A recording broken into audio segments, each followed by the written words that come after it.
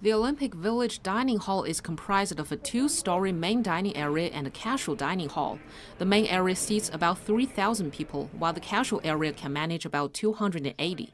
There are 2,000 staff members on duty during peak hours, and there's approximately 700 menu options available for athletes, largely divided into three categories: Western, Japanese, and Asian. Last but not least, Japanese curry. This food is so good. Not to be dramatic, but these are the best boyza dumpling things I've ever had in my life. Strict COVID-19 control protocols are in place in the dining hall. Athletes must wear gloves when picking up their food. Plastic screens divide the dining tables to prevent the spread of infections. In order to minimize the risk, some athletes are even eating their meals in only 10 minutes.